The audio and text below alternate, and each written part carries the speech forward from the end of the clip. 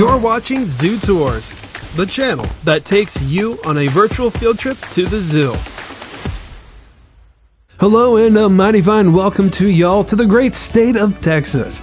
Today's video will show you what it's like to visit the Fort Worth Zoo. If you're watching as a first-time visitor, typically we explore one section at a time. But today you'll get a taste for every section the zoo has to offer to convince you to visit and to prepare you for that visit. Instead of just giving you a simple breakdown, I will be rating and ranking each exhibit attraction based on its immersion, convenience, and entertainment for guest experience, educational and conservation value, and more importantly, exhibit quality. Ratings will mostly be determined with an objective perspective from a casual zoo visitor's point of view, just looking for a fun place to go, and not from someone who's obsessed with zoos. So with that, let's get started.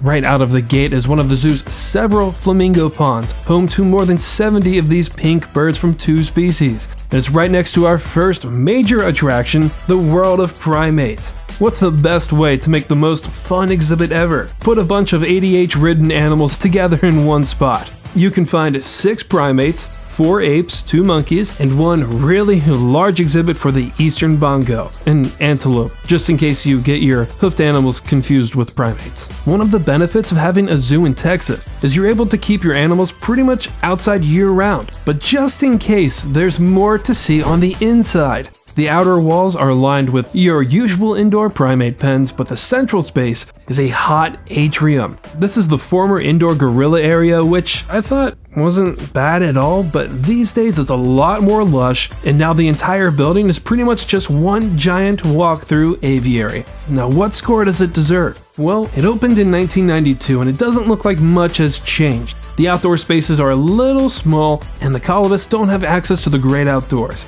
World of Primates deserves an 8 for guest experience, 6 for educational value, and another 6 for exhibit quality for a grand total of 20 out of 30 points.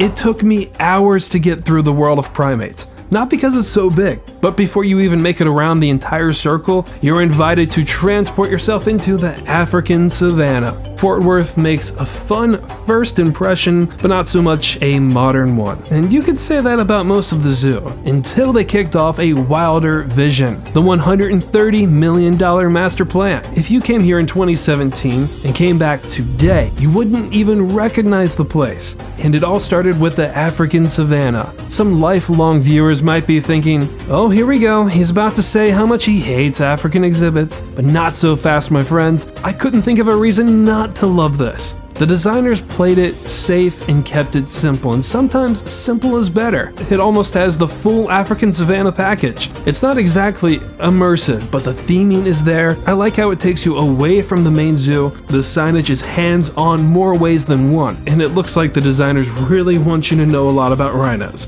My only critique, the flamingo and meerkat exhibits are a little small, so exhibit quality gets a 9, guest experience is an 8, and education gets another 9, making the African savanna one of the zoo's best exhibits.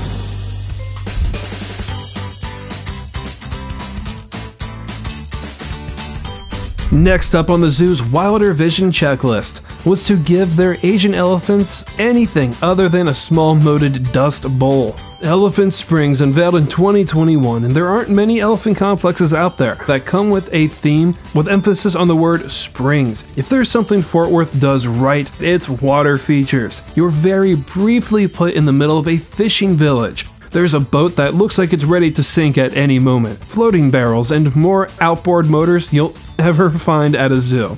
Guests are shown 2 habitats disguised as one, but there's at least 4 more spaces behind the scenes. Hundreds of thousands of gallons separates you from these giants, but with some pocket change, you can grab their attention by shooting a high-power water stream. If that's not a close enough encounter for you, they do have keeper encounters in the small amphitheater off to the right. And on top of that, Elephant Springs has not 1 but 2 exhibits for the Indian rhinoceros. If I had to nitpick, it would have been nice to see the other exhibits in some way, although I do get that privacy is important, just as long as you get to be able to see baby Travis. So I'll give it a 9 for guest experience, 8 for education, and 7 for exhibit quality for a total of 24 out of 30 points.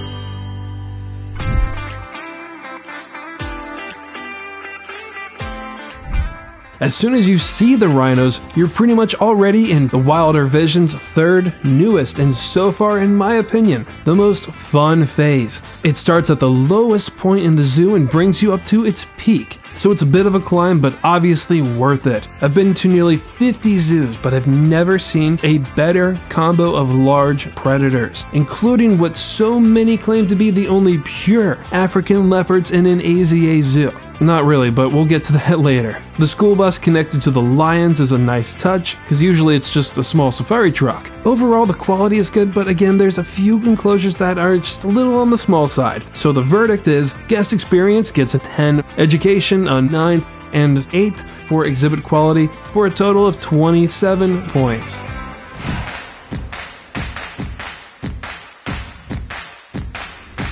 The middle top part of the Fort Worth Zoo that I'll creatively call the Middle Zoo is a long, narrow strip comprising of 5 sections that I'll rate as 1. Sounds unfair, but they're all small and they all look like they were built around the same time. Right after Predators is another walk-through wading bird aviary full of even more flamingos and other African birds. Before Wilder Vision came along, one of this place's most talked about features was the Raptor Canyon, which is exactly how it sounds. You're invited to walk in between some of the world's largest, most beautiful, intimidating birds of prey. Some I've never even seen before and some I've never even heard of before. And 2 of the exhibits are connected on either side, so you can walk right under them. A couple of smaller aviaries and parrots on a stick later, and the Australian outback is in view. I found Australian brush turkeys, even more parrots on a stick, and some weird furry bird that I've also never seen before. And this actually used to be the koala exhibit, and so did this tropical reef aquarium.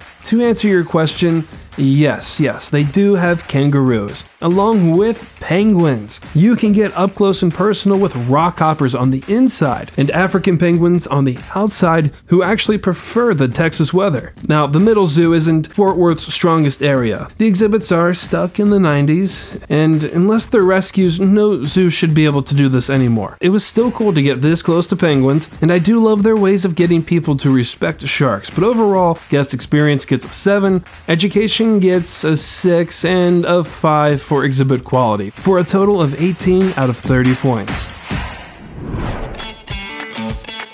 Okay, I finally found it. Probably the most non-Disney Disney zoo exhibit in America, Texas Wild. For marketing purposes, a lot of zoos will say their exhibit transports them to another world. I know I'd be saying that Texas Wild transports you to the state that you're already in, but this 7-acre miniature city paints a picture of the state's civilian and wild landscapes. Like Florida, the Lone Star State has one of the most diverse range of creatures that rules the land: freshwater, saltwater, underground, and the sky. It's not every day you find upside-down jellyfish in the same themed attraction as a white-tailed deer. There's also prairie dogs, gators, otters, a snapping turtle that actually moves, and what felt like about 100 other things. And by the way, when you get to the Gulf Coast Aviary, don't get yourself fooled. This pelican is not a statue. Texas Wild is almost perfect. Almost. Everything was going as swell as the gravy on Meemaw's biscuits, until I came across the coyotes, mountain lion, and jaguars,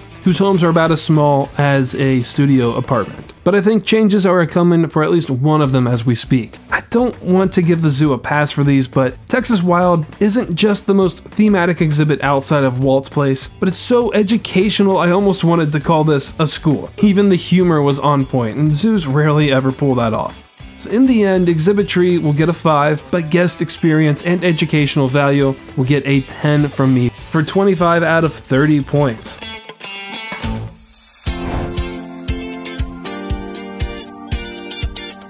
And that leaves us with Mola, one of the goats of the zoo world, except it doesn't have goats. It has whatever's pretty and freaky all at once in the animal kingdom, but mostly it's a reptile house. The Museum of Living Art is 30,000 square feet of wonder, and it just never ends. 150 on-display species from 5,000 total animals. If you know nothing about reptiles and amphibians, you might as well consider yourself an amateur expert after walking in and around MOLA, since it has both indoor and outdoor features.